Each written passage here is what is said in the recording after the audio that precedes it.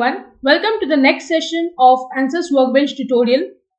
In this session, we are going to take up another numerical of simply supported beam which is subjected to UDL, that is uniformly distributed load.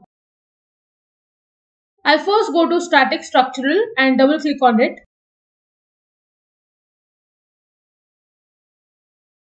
I'll rename it as simply supported beam with UDL. I'll go to geometry, right click, new design modeler, geometry.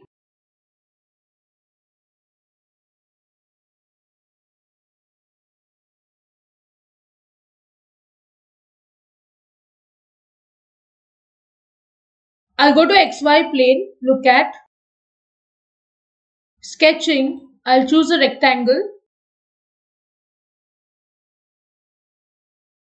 I'll give it some dimensions.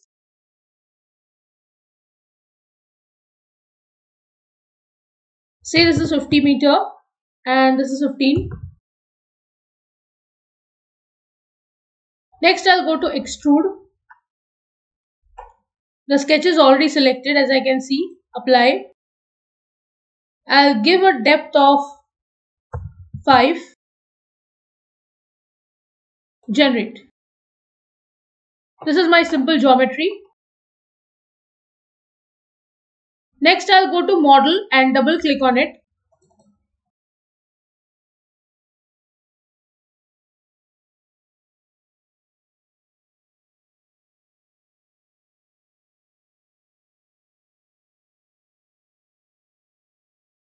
I'll go to mesh, sizing.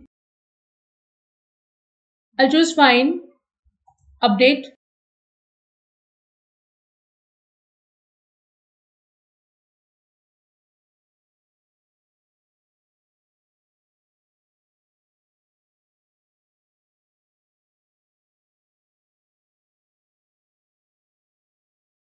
I'll go to analysis setting.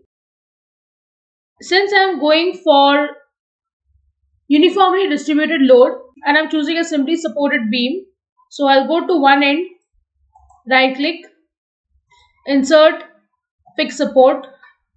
On the other end, right click, insert, fix support.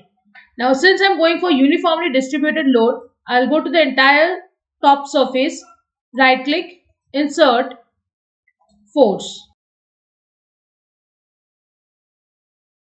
I'll change vector to component and I'll apply force in the Z direction, that is minus 5000.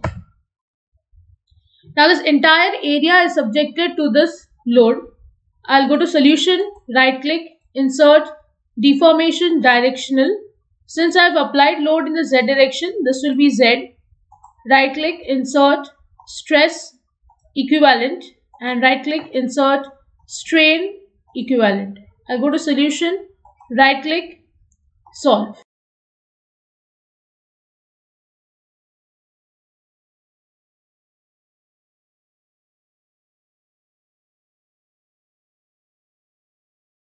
I'll go to directional deformation.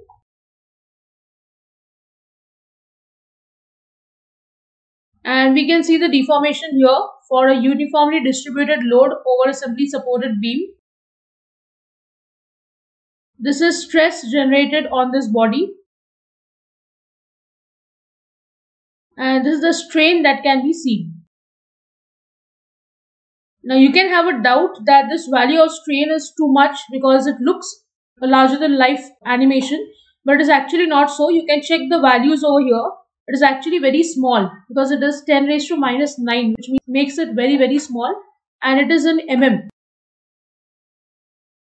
You can also go through the video of simply supported beam for a point load which is acting at a particular distance, which I have already created a video on. That will give you an idea on the difference between these two types of numerical. I hope you have understood the numerical and the procedure to solve it using ANSYS. If you have any doubts, please write to me in the comment section. See you in the next session. Thank you.